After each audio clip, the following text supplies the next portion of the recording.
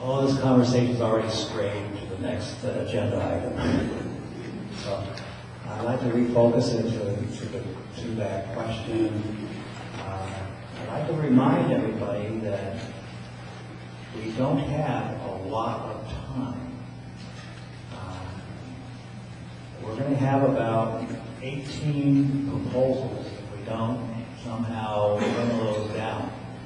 And everyone's proposal is going to have a slightly different aspect to it, because the people that are proposing the larger view of things, they may have their city manager do something different, and the other group will have their city manager do, because they have a whole compositional thing they're looking at. So how are we going to fairly judge the whole proposals? Well, this would be like anything else. We would put it on a spreadsheet. We would look at all the proposals. We would look at the qualifications, which were first and foremost, and then the government. And I think that's the way it needs to be separated. Those top three that somehow on a financial model or a spreadsheet work out would be the recommendation, but you're still able to vote for whatever you want. I think that's, that makes no sense to me. We got to get on the spreadsheet. Checks and balances. In terms of your comment about time, yes, we are limited. However, I don't want to negate any options by saying we don't have enough time. We will have to make time. If we have to have 2 5-hour sessions in 1 week, then we have to do that. I don't want to throw out some of these proposals saying, we don't have enough time to look at all of them. So I think that's part of our job. And I don't want to give up the option of, as a council member, of reviewing these individually as council members. I think we need to look at all of them. And if somebody is presenting too, if they're presenting it as a whole package rather than the other option, which is individual city manager, attorney, then hire the remainder separately, you can always say, hey, we really like this, but what we'd like to do is negotiate something with you where maybe we want some of these other individually. Are you open to that? That's why I think, there needs to be, we just don't want to assume that, hey, it's only going to be that way. So that's what I'm saying. I think we need to spend some time on this, and we'll have to, my feeling is we have to put in whatever time it requires to go through these. And because there's legal issues as well, not just spreadsheet issues.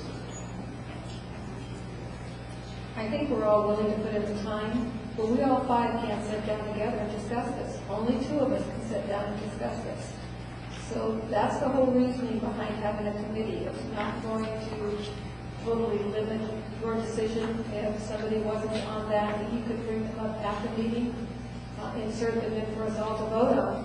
But with the Brown Act the way it is, we only can do 2 at a time and go over things. So we can't all 5 sit and totally discuss these unless we want to sit out there with all these people and keep them here 5 hours 2 nights a week. I mean, that's just not going to work. So maybe you want to be on the committee and get the input into it, but I don't see how we can, as a 5-person board, sit down and discuss all of these proposals. We need to have them limited. Well, I'm not exactly sure that we can't do it. Bob, to your knowledge, does it all have to be an open session when we're discussing personnel? No, and I anticipate that for contract hiring of professionals, we probably will do listen to them in closed session, because whatever they say, their ability to perform their job in some other arena. So if we were hiring people directly, and that's maybe something we should mention here, is that we actually can't hire anybody directly. We have no money. Everything, as I'm understanding it, and the way I would like it, is to hire the interim positions all contract. What do you say about hiring all interim positions contract? I don't really have a problem with that. I don't have a problem with hiring all contract. That's the specific point.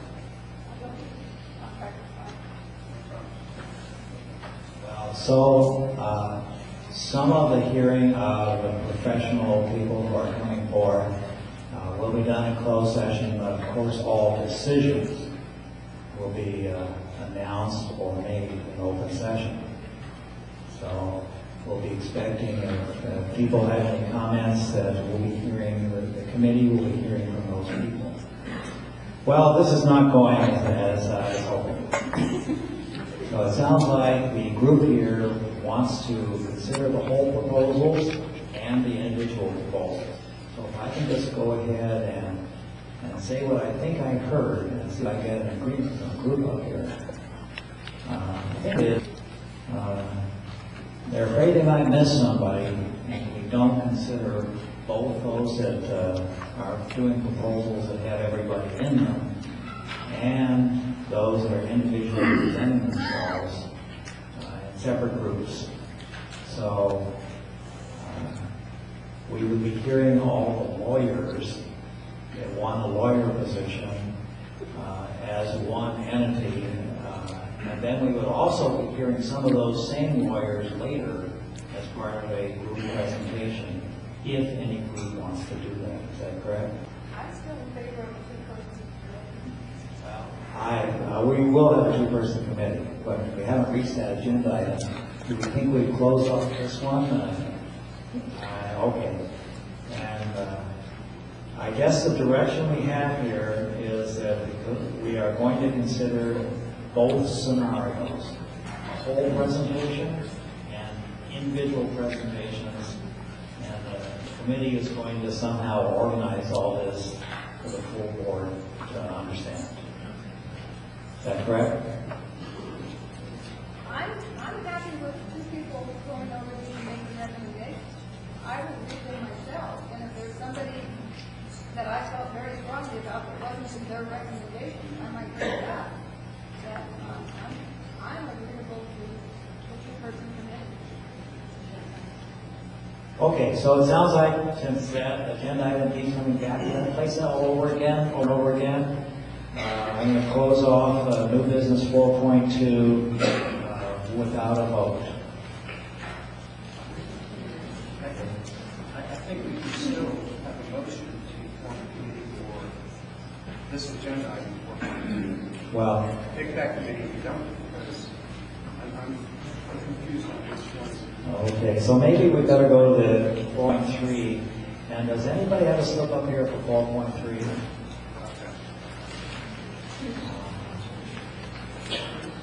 Some people didn't fill in the agenda numbers, so I'm assuming those are all public comment.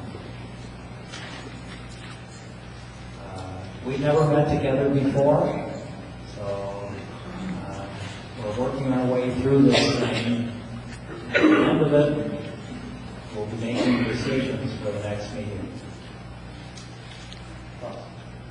If you want to speak, fill out a speaker. Come up and speak to 4.3. Oh. Well, I'm going to make an exception, but I'm not going to make very many exceptions. Okay, well, that's one of the reasons I came up, is because I know that this is all new for me, like it is, I'm sure, for most of you. And many of us probably don't know really the rules.